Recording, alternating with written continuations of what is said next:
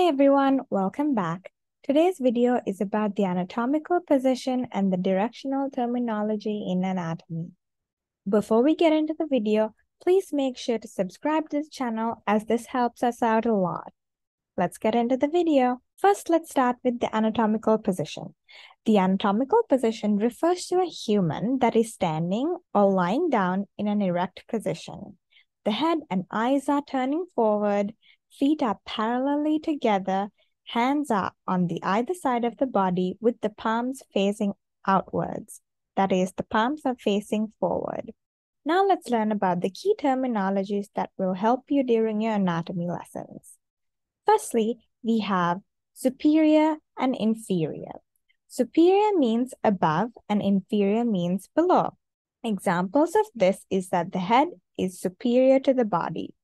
Another example is that the stomach is inferior to the heart, or another example would be that the lungs are superior to the bladder. Then we have anterior and posterior. Anterior means in front of, and posterior means behind. An example of this is that the frontal lobe of the brain is anterior to the occipital lobe. Another example is that the uterus is posterior to the bladder. Next, we have ventral and dorsal. Ventral means towards the belly and dorsal means towards the back. An example of this is that the sternum is ventral to the vertebral column. That means that the sternum is towards the belly compared to the vertebral column. Another example is that the kidneys are dorsal to the stomach.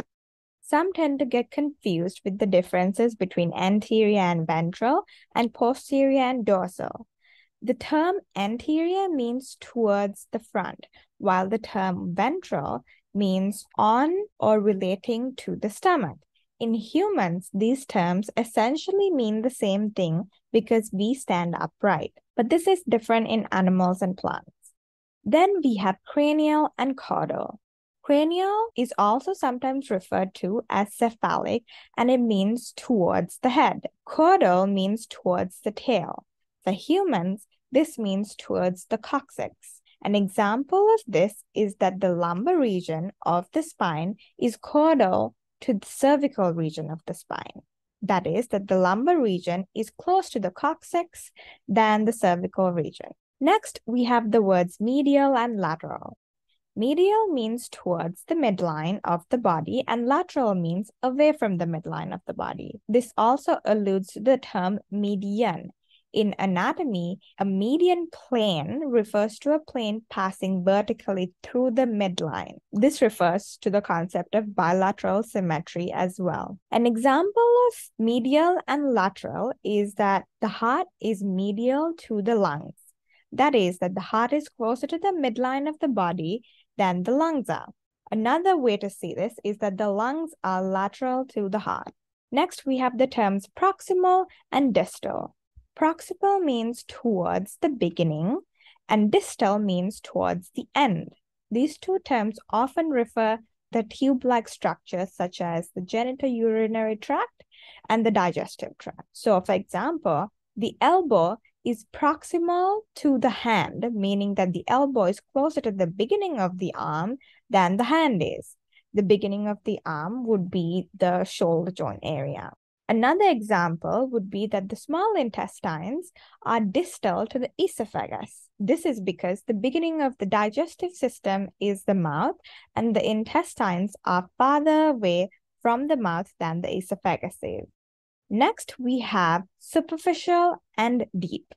Superficial means towards the surface, and deep means away from the surface. An example of this is that the skin is superficial to the bones. Another way to see this is that the bones are deeper to the skin. Another example is that the viscera, meaning the internal organs of the body, are deeper to the skin, meaning again, skin is superficial to the viscera of the body. That concludes this video. I hope this was helpful for you. If it was, please make sure to like and subscribe. See you in the next video. Bye.